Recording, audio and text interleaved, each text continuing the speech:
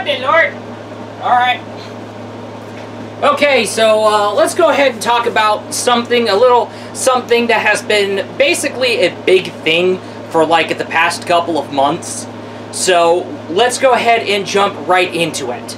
Welcome, the Gamer Man's Lounge. Awaken to play.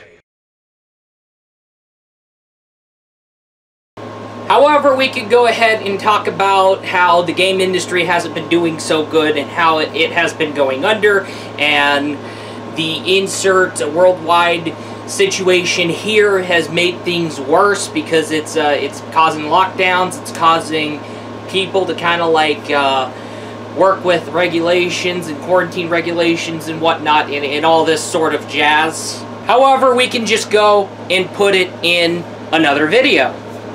Yeah, let's just put it in another video and then pretty much include this conversation into it in a short version of it, basically.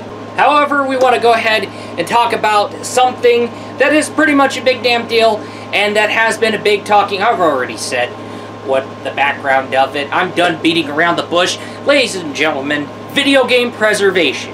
Your retro gaming, your classic game remasters, your classic game remakes, etc. Video game preservation. Back in the good old days, there were games that really did great. It didn't need any DLC, it didn't need any day one patches, it didn't need any season passes, it didn't need any microtransactions. You just plug it in, play it, and then enjoy as much as you damn well please. You adventure out in the game. Like when you're playing Shadow Man, you explore everything from left and right, and up and down, and diagonal or whatever, in order to get all those Dark Souls, and get all those power-ups, and get all those weapons, and then basically get all those Kato. Did I say it right? Then we have Mario Brothers, to King of Fighters, to Samurai Showdown, to Street Fighter, to Guilty Gear, to BlazBlue, and then from mother-loving Soul Calibur, to Tekken, to Adventure Island, to Gauntlet Legends, to all those. I'm bringing up all those classic games from. I'm doing what I can to bring up all those classic games from left and right. But however, the point here is that video games back in the day used to be all about the fun and great. Then you fast forward to now, we end up with rush jobs that are pretty much altered by some mob or something, and then you get the predatory monetization practices, such as your microtransactions in the game that you've already paid $60 for, or actually $70 nowadays. Not only that, but you get your season passes and whatnot. But however, this game's not a free-to-play game. You're paying $60. Why am I getting hit with microtransactions? This is something you see in a free-to-play game in order to basically see the free-to-play game to have a future, for crying out loud. Back in the day, we had a great time. And of course, we can't help but basically go ahead and check out games of the past and play the games of the past to even, especially take a break from all those microtransactions and all those rush jobs and all those shenanigans that's been going on with the entertainment industry and some moral political thingy or whatever is going on. And that's where I will wind up introducing you to the idea of retro gaming and, of course, video game preservation in a nutshell. When it comes to video game preservation, it can be in the form of collecting those retro games and playing those retro games. Retro gaming. Another form is basically retro game remasters. Classic games being remastered for modern technology. And of course, remakes. Games being remade for modern technology. And however, I have seen good bang-up jobs for remakes when it came to Panzer Dragoon Remake and Trials of Mana Remake. And yeah, Trials of Mana Remake did made it on my top 5 best of 2020. Amazing. However, when it comes to, oh yeah, House of the Dead Remake, I can't wait to see that happen. That'd be fantastic. Hopefully that Sinden Light Gun gets like finalized and ready for the market by the time it gets released. And you know what, maybe I should hold off for a PC release. You know what, actually I'll go check out what the Switch Remote does, or actually Switch Joy-Con does. Because hey, I'm a big House of the Dead nerd. I'm a big light gun game nerd. who likes stuff to shoot at on the screen. I've played Duck Hunt. Now I went from Duck Hunt to goddamn House of the Dead 2, and then straight to the House of the Dead games, and then basically Time Crisis 2, okay? Yeah, we're going there. We're Area 51. Oh yeah, yeah. Basically, when it comes to fighting games, light gun games, platformer games, or beat 'em up games and all that kind of stuff, arcade games or arcade style games become more of my thing. Man, I remember the good old days where I would just wind up every time I go to the mall, go to the arcades and have a good time with it. Oh, there's a movie theater? Oh, hey, arcades! Hell yeah! Oh, sweet! And then all of a sudden, throw an arcade machine in there that's not even a prize machine, I'm gonna have a good fucking time. Hell yeah. I'm in the fucking market. And yeah, arcades were a big thing. But however, I would like to have arcade experiences in my home, just to remember the good old days, in the event that something happened to these arcades and I may not be able to go to these arcades anymore. Which is why I got the Dreamcast version of Gauntlet Legends, because it has more of the arcade feel compared to the Nintendo 64. You like the Nintendo 64 version better? More power to you.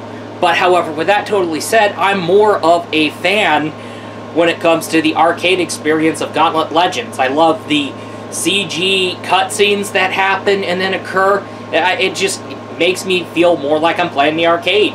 But hey, just because I'm a big, huge guy for arcade stuff doesn't mean I'm like crazy for the arcade stuff exclusively. Whew, I saved myself right there. But anyway, that totally said, I play on the Dooms, the Quakes, Serious Sams, whatnot. Hey, however, I just want to go ahead and just say, throughout the list, just sum everything up in this whole big thing. Video game preservation is really a big damn deal. It's not just revisiting games of the past.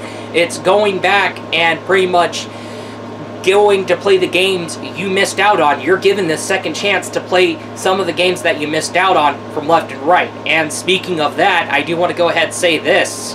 When it comes to the list of games and list of systems I played when I was a kid, I look back and I'm like, wow, I have missed out on quite a lot. I am, really, to be honest with you, I really was not ever bright, and I was really behind, and I was really missing out a whole lot of the time. And when it comes to me being a video game collector, me being a retro gamer, and with all these remasters coming out from left and right, and especially when it comes to some games that I struggled with and I weren't able to figure out fully, and I never get to play more of, and I never get further more of anyway, that's also something I'm not very proud of. But hey, when it comes to basically going back to what I missed out on, or pretty much improving upon the games that I've played on the past, both, I'm doing what I can to basically get myself, like, going and get myself caught up, get myself in gear, and get myself basically, like, going further and further and further and progressing further and further in games that I missed out on and games that I struggled with when I was playing it as a kid. The Sega Dreamcast and the Sega Saturn. My goodness, there were games that I wanted to play more of, such as House of the Dead, Virtua Fighter, Panzer Dragoon, and pretty much House of the Dead 2. Well, I've been playing a lot of it the very minute I get a hold of a Dreamcast. But D2 on the Dreamcast. Holy shit. Dreamcast game, D2. Okay? Really great. There are tons of Dreamcast and Saturn games that caught my eye, caught my attention, and I completely missed out on those games that I even wanted to play, and I really and I kind of kick myself for it. Really, I just especially I kick myself when I'm down about it.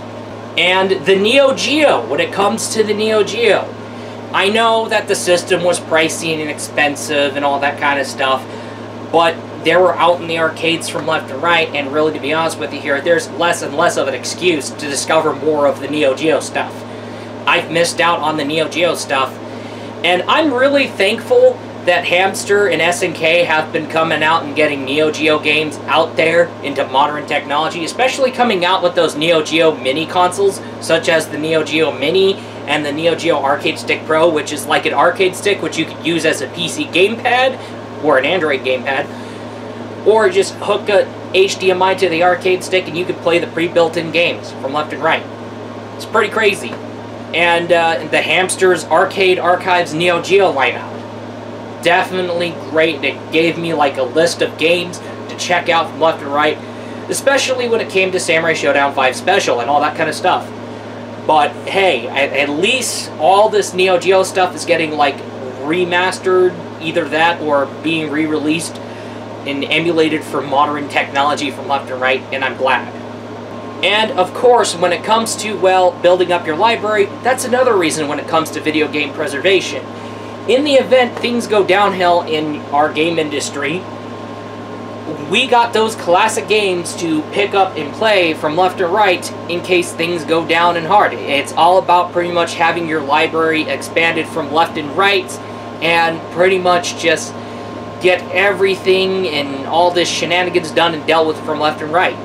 If things go down and you have so little to play, that can create an issue, and that can pretty much be of an issue. Alright? It is what it is. So, yeah, you can... Oh, no, I'll just settle for the little, Are you sure you can settle for the little you have in your library? You're really sure about that? Yeah. That's another thing. Whether it's those emulated re-releases for the modern market, or you're kind of using like emulators and ROMs yourselves, whatever method you are for your retro gaming, whether it's retro gaming, remasters, and remakes, video game history is got to be preserved. It has to be preserved. Video game history to be preserved is a big deal. Video game preservation is a big damn deal at the end of the day. And when companies do these things like shutting off stores and coming up with C-bomb DRMs from left and right, or basically coming out with a 3D All-Stars and releasing it for a little time, okay, it's not helping video game preservation. Video game preservation is a big damn deal, and I have to say this, but this does not help video game preservation at all. This hurts video game preservation, and video game preservation, I have to say, like I said, I'm going to repeat it again, video game preservation is a big damn deal. And really, to be honest with you here, video game history has played a big role in today's games from left and right. Alright, some games from left and right, it has played huger roles. Like, a Night Dive, when they do their remasters and remakes, damn. Holy damn. When M2 does their emulated compilation discs, such as the Sega Ages download lineup, or the Castlevania collection, or their Sega Genesis Mini, holy damn. And when you're doing sequels, especially sequels after a long time, you gotta keep in mind the old games of the past from left and right, and pretty much get a hold of what made those previous games good from left and right, and add those new things to the table. When it comes to Streets of Rage 4, they had to go back to Streets of Rage 1 and 2 and 3.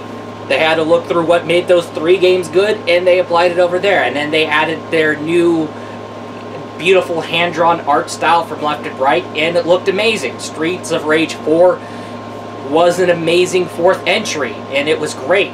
Alright, now, when it comes to that one game that the Angry Video Game Nerd took a look at, I had to go look it up, Ninja Baseball Batman, that looks like a very interesting beat-em-up that, let's just say, should have been ported to a console in the first place, and should have been made for modern consoles in the first place, even not.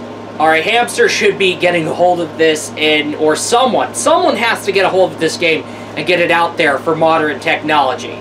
Alright. Because guess what? This game is a beat-em-up that has been pretty much arcade exclusive, and if the Angry Video Game Nerd's having a good time with that game, I'm jumping on that one. I gotta check that out. Oh, and also, I'm gonna say this. I have to say this. Panzer Dragoon Saga, Burning Rangers. Those 2 games need to be remade, either that or remastered. Okay? Remastered or remade. Those two games. Hell, the whole Panzer Dragoon series should be remade, and I'm glad we got Panzer Dragoon Remake. Yay. But when you have something that's running like at around $500 and up, $500 and up, yeah, that's grounds for a remaster or remake. And Clock Tower, Rule of Rose, man, all those games that do need to be remastered or remade. Especially Rule of Rose. Yeah, I fucking hate myself for losing my copy of Rule of Rose. I had Rule of Rose, and I had a blast with Rule of Rose. I wind up losing my PS2 copy of Rule of Rose. What the fuck is wrong with me? Holy fucking shit. For fuck's sake. Okay. But with that totally said, with stuff totally said and out of the way, you get the idea. Video game preservation is pretty much... I have to say this. When it comes to video game preservation, whether it being retro gaming through whatever means, your remakes, remaster, re-releases for modern technologies, etc., when you're preserving video game history, it's really big and important for those three reasons. One, you're going back to the past and pretty much playing the things that make you happy again. Two, you're pretty much expanding your library from left to right in the event things go down. And essentially, three, you can go ahead and get an opportunity to check out what you missed out on in the past. And this totally said right here is why video game preservation is a big damn deal. It is a huge deal. It is a big thing. That totally said, that is all, and I will be looking forward to you in the next video. Peace out. This is nothing but a video product made by a fellow gamer man. Ayo!